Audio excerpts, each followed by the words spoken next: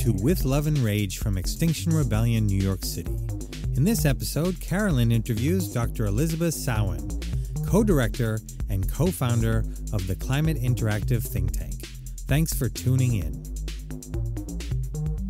What we'd like to do is talk to you about the science, about where we stand right now with global warming and the various projections and what that could mean for humanity.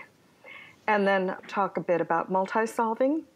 Sort of the rubric for it is tell the truth, which is really explain to people as cogently as we can where we stand with climate. Okay. But before we do that, do you want to just introduce yourself and say what Climate Interactive is and what your professional sort of expertise is? Yeah, I'd be happy to. So my name is Dr. Elizabeth Sawin, and I'm the co-director and co-founder of Climate Interactive. And Climate Interactive is an organization that builds computer simulations of climate change and related issues, everything that climate touches or much that climate touches, things like health and equity and well-being and food and resilience and sea level rise. We build really fast, really user-friendly simulations that are aimed at everyone from decision makers and leaders and elected officials to citizens, activists, middle school teachers, middle school students. So that's one unique thing about us is the sort of range of people who find our tools useful. And generally what they do is they're grounded in the best available science. We're not a research group, so we're not doing new climate science. What we're doing is capturing the insights from all the great science out there and making it available to people. Our website, if folks are interested in trying this out for themselves, we always encourage that, is climateinteractive.org. And you advised the UN at one point, didn't you? Were you at one of the COP conferences? Yeah, our team tends to send at least a few people each year to the UN climate conferences. We're less involved in directly advising the UN and more helping the world really understand the implications of the conversations that go on at, the negotiations that go on at the COP. For many years, we were known for helping add up the pledges that different governments would make in terms of their percent reductions. We were one of the first groups that had the analytic ability to add up all those pledges and say if each country did what they said they were going to do, how close would that come to meeting goals like the Paris Agreement goal of limiting warming to well below 2 degrees. The good news is that now there's a whole bunch of research groups around the world who do that same analysis. So we've focused our resources more lately on this niche of helping people really understand, and people we mean global society, so journalists, leaders, citizen activists, really understand what are the solutions, what is the package of solutions, because as you probably know, it's not just one thing we need to do. We need to work across energy and food and agriculture and transportation. And the second thing we really focus on, we call multisolving, which is bringing to the foreground what many people know, but what we don't often take into account in our decision making, that a lot of what we need to do to protect the climate for the long term also has benefits for people's health and well-being, or for biodiversity, or for other forms of sustainability and resilience in the short term.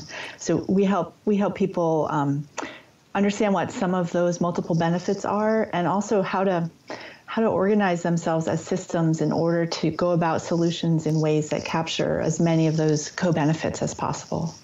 Yeah, I want to talk more about multi-solving later, with some of the concrete examples that you have. So I've read recently that scientists most recently are thinking that we're heading for probably around 3 degrees Celsius within a few decades. Can you talk about where we're heading and what that means, and translate it into Fahrenheit too for people who don't really go by Celsius, which is most Americans? Yeah. So maybe the first thing to start with the the basics is usually when people talk about temperature increase, what they're referring to is an increase in the global average temperature relative to the sort of pre-industrial time. And so when the Paris Agreement says well below 2 degrees centigrade, they're talking about 2 degrees increase over pre-industrial temperatures. Roughly, we've at this point already experienced around 1 degree centigrade of increase.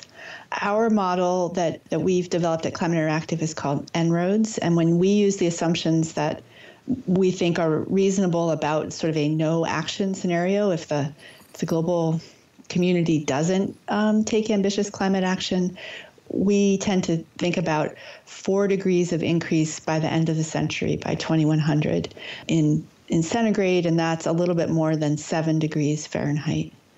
That doesn't sound like a lot to a lot of people. If you think about just annual fluctuations in temperature in my part of the world in the northern hemisphere. But it's important to remember this is a global average of a really big Earth with a huge ocean that is very kind of stable, doesn't want to change very much or very fast. And so in the historical record, this is a much faster change in global average temperature than certainly in recent human history, for sure. And it looks now as if trying to hold it to under 2 degrees is just no longer realistic. That's not happening. No, I don't think I would agree with that. You can find people who say that, but really, when you get into this territory of what's realistic, at some point you're talking less about the science of the climate and more about your expectations about politics and civil society and transformational change. And so we try in our modeling, we're very rigorous when it comes to how does the climate work, how does the carbon cycle work, how does sea level rise work. There's clear physical limits for all of those. There's also clear physical limits. You can only replace vehicles at a certain rate, and there's physical limitations about the rates of change of technology. But even incorporating all of those physical limits in the Earth and all of those sort of reasonable assumptions about the change in the global energy system, we still can see scenarios that are well below 2 degrees. They would take action starting almost immediately. They would take action coordinated across the whole world. We couldn't leave any region behind. It would take action across all the sectors. You couldn't say, ignore transportation and focus on everything else, or ignore food and agriculture and focus on everything else. But within those constraints, I would say, starting now, focusing everywhere, doing a seriously ambitious effort, being below 2 degrees is still physically possible. Well, that's good news. I think to get back to what you were saying before, 7 degrees may not sound like that much, given that we all experience that every year with the changing of the seasons. But what humans can adapt to, plants and insects and other parts of the biosphere might not be able to. Can you talk about what a rise of, say, 4 degrees means to our food systems, to drought in many places in the world, and to extinctions? Yeah, well, I would have people start thinking about what we're already experiencing around the world with around 1 degree centigrade of temperature increase. And I probably don't have to go through that whole list, but we know about stronger storms. We know about fires in the West in the United States and fires currently in Australia. So we already know that a pretty small increase in global average temperature is already creating conditions that both human systems and natural systems are having increasing trouble coping with. And of course, one of the other challenging things about global change is that in our systems language, we say it's not necessarily linear. That means that adding 1 more degree doesn't necessarily mean adding the same amount of disruption. Because of things like threshold effects and feedbacks, you can actually have more disruption for the the next degree that you add, and even more for the next one. There's a growing body of research that tries to paint a picture of what, say, 4 degrees of warming might look like. But when I look around the world at the suffering, particularly of people who've done the least to cause climate change historically, the poorest people in the world, it seems like there's already sufficient reason to act as much as we possibly can. And being able to predict precisely what 4 degrees or 3.5 degrees might look like, first, it's hard to be incredibly specific about it. And secondly, it seems like we already have clear reason to act, if that makes sense. Yeah. A lot of Westerners, though, feel that they won't be affected. They think, well, I don't live near the ocean, and, my country just isn't going to be feeling it. Can you talk about how it will affect everyone?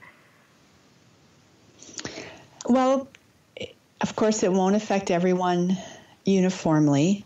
And we know that what we're already seeing, I assume, will continue to be true, that people with wealth to some extent will be able to protect themselves from some of the worst consequences. So there's this clear equity dimension that is an important reason to act and an important part of the dynamics of climate change.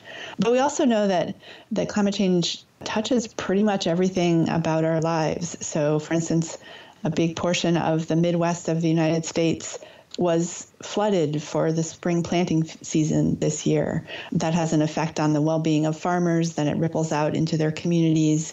It has the potential to ripple into food prices. So I pick that just as one example. There's the direct impacts of climate change, and then in complex systems, there's the way that impacts cascade upon, one after the other. What the particular risk is, of course, depends very much on the part of the country that you're in. People near the coast are concerned and already experiencing effects of sea level rise and stronger tropical storms and flooding that comes with that. Many urban areas around the country are already experiencing harder downpours, and so they're having stormwater flooding, which is, damaging people's homes and businesses, flooding the streets and things like that. And there's then changes in patterns of precipitation. So we've been talking a lot about flooding, but other places are at risk of drought. So there's not one simple impact for a country as large as the United States, but there aren't very many places that are expected to not feel any impacts at all. And then, of course, as we start to think about places becoming less livable and there being a retreat from areas that are the most risky, there will be things like waves of migration and refugees from climate change that are going to have their own effects on our systems and put stresses on different parts of the country. We're already having that with migrants at the southern border who are leaving countries that are affected already by climate change. Yeah, and I think, another thing that some people who work on climate change talk about it as being a multiplier or an added stress onto other stresses that already exist. So I think few refugees at the southern border would name climate change as the only reason that they left their homes. Some talk about it being harder to grow food. Others talk about political instability or violence. And of course, all of these things interact in all of our lives. We talk about it as a complex system, but generally increase in temperature means increasing stresses on all the other aspects or many other aspects of systems too. Can you just explain or give some examples of how feedbacks and tipping points work and what they are? Mm-hmm. Well, in some parts of the climate system, there's the potential for warming to start to feed upon itself. And so often when climate scientists talk about tipping points, that's the sort of thing they mean. One example is the fact that at the poles, white ice is reflective, and so the energy from the sun radiates back out to space more than when it gets absorbed by darker ocean water. So you have a cycle where with warming, there's less ice, so there's more absorption of heat, which means even more warming. So anytime a change in one direction creates more change in the same direction, that's a feedback loop that can be a tipping point where it can start to carry on actually in a way that's independent of human activity. So Our burning of fossil fuels might have kicked that cycle off, but at some point, even if we were to stop burning fossil fuels, that cycle might carry on its own momentum. And so for human beings who are trying to keep a planet within a certain set of parameters that we've been adapted to, that's a big danger. It's hard to know exactly where tipping points will be encountered or how strong they will be, so that when people talk about the uncertainty around climate change and why it's important to act as early as possible, tipping points is part of that rationale for early and very, very strong and committed action. I wanted to ask you, before we talk about multisolving, I wanted to ask you, I watched your TED Talk which you illustrated with photographs of your children. I wanted to ask you, are you personally afraid for your children or grandchildren? Well, that's a good question. You know, the words that come to my mind more than afraid are just responsible. My generation, so I'm in my early 50s, my generation happens to be the one that is now at the helm of a lot of positions of power. I'm the co-director of an organization. People my age are senators or CEOs. We're the ones who are steering systems that could make an enormous impact on future generations, my children and many generations beyond that. So a sense of responsibility for the ones who have influence at this moment in time in this really shrinking window of opportunity to act. The world has been galvanized by Greta Thunberg and her peers. And part of what they're saying is that they don't have time to grow up to become politicians and prime ministers to do what needs to be done. That's why they're asking our generation to act. So it's responsibility that gets me, out of bed every morning and working as hard on this as I can. That's how I think about it. And do you realistically think that all the governments of the world are going to act in time and at the scale that's necessary? I don't think that's the question that I find the most helpful. I think it's clear right now we don't have the conditions in the world where the governments have the ability to do what's needed. And that means they don't have the support of their population or the pressure from their population. They don't have the media making the case every day. They don't have the media linking climate impacts to their root cause in the burning of fossil fuels. Governments are under pressure from the fossil fuel industry, which stands to lose some of its wealth and influence if we do what's needed to be done on climate change. So rather than asking, do I think the governments are going to do what's needed, I'm really focused on how do we change the conditions so that the governments do what's needed.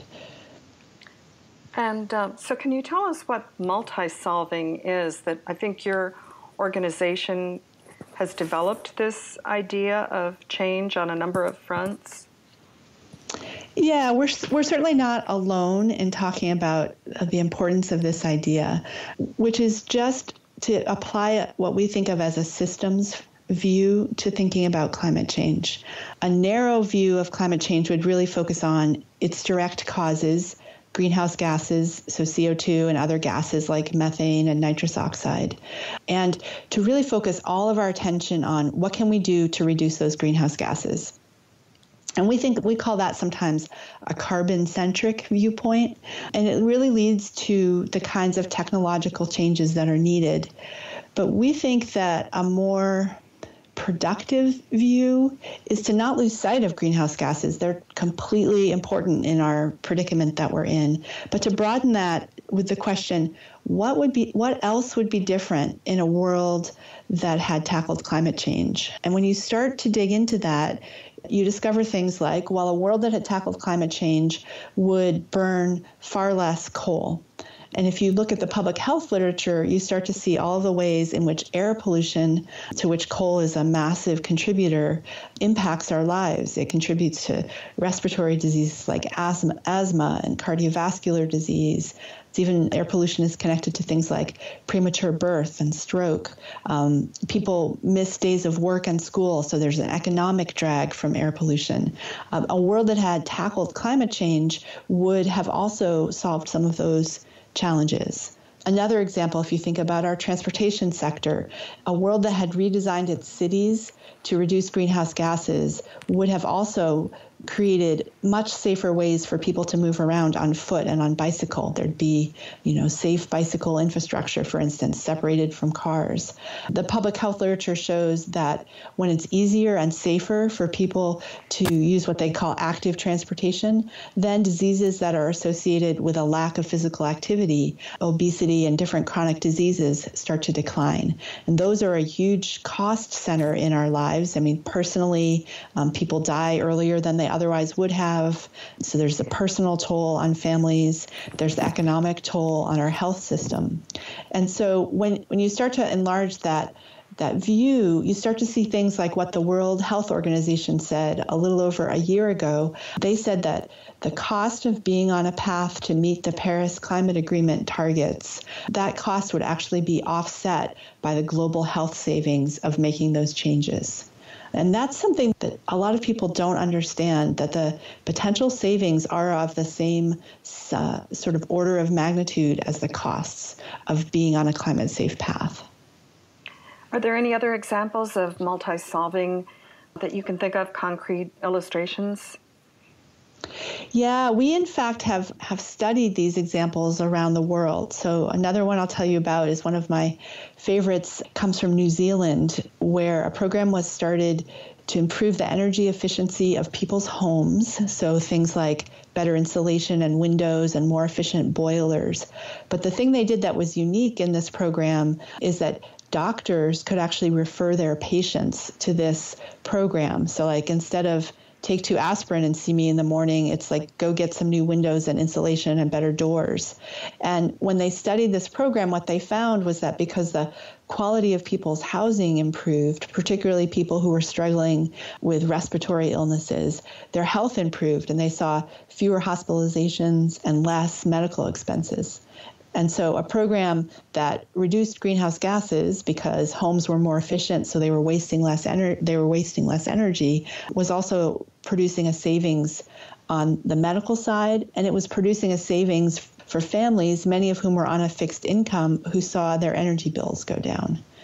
So you can see at least 3 types of benefits. Another one was providing good jobs for people in the construction industry in New Zealand. You have an economic benefit, you have a health benefit, you have an energy benefit, and you have a savings benefit for families. And I think you also talked about green walls in Japan. Yeah, so that is another fascinating example, and it shows another thing we noticed about multisolving, that often these projects are spurred by a crisis, and it's not always a climate crisis. In New Zealand, the genesis of that project was a downturn in construction after the global financial crisis, and the first impetus for that project was to get construction workers back to work. And then only later did they understand the health and climate benefits.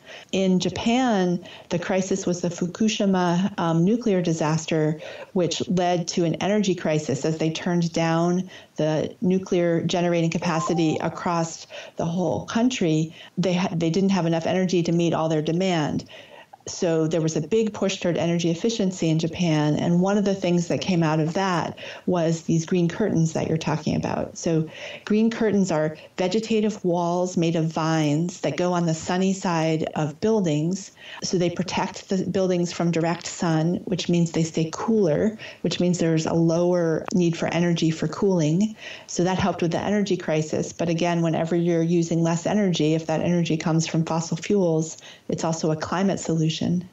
If you see pictures of these vines, and you can go to our website, and there are some, they're just really beautiful to walk by. And then the other cool thing about this project was that they chose vines that produced food crops. And so the products of the vines were actually brought into the company cafeteria and were part of the nutritious food for the workers in the factories. So again, you have a health benefit, you have a beauty benefit, you have energy savings, and a climate benefit.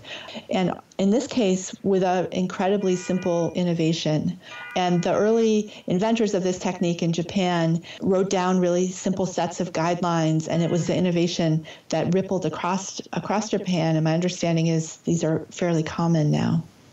Wow, that's really interesting.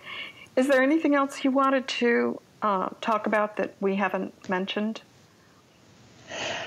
Well, I guess the thing I would maybe end with is to say that once you take this multi-solving perspective, what you realize is that all of us, really no matter what our skills or our profession or where we find ourselves placed, have an opportunity to bring a climate lens into what we do. You wouldn't necessarily think that factory workers in Japan had an obvious avenue toward energy efficiency, but they figured out a connection. And we see that over and over again, whether it's another program we studied was nurses in hospitals in the United Kingdom doing an energy efficiency program. Another was teachers and city planners and parents working together to make it safer for children to walk to school. On and on and on. I would just say almost no matter where people find themselves placed, ask if they can ask themselves, what's some problem we're facing, like a downturn in the economy or kids who can't find a safe way to school? What's a problem we're facing that we could solve in a way that also solves or addresses climate change at the same time? Once you have that vision, you may need to build a wider network of people to go about doing it. Multi-solving projects are usually not solo operations, they're collaborative, but they usually start with, how can we address climate change and solve another problem at the same time? That's great. Thank you so much. Absolutely. That was wonderful. Thanks, Beth. Okay, take care. Bye. Okay, bye-bye.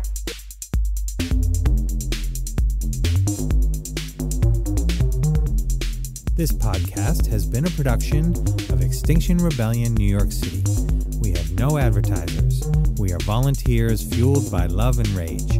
If you would like more information about Extinction Rebellion, please visit us online at XRNYC.podcast. That website address is also in the show notes for this episode. Thanks for listening, and see you online until we can see you in the streets.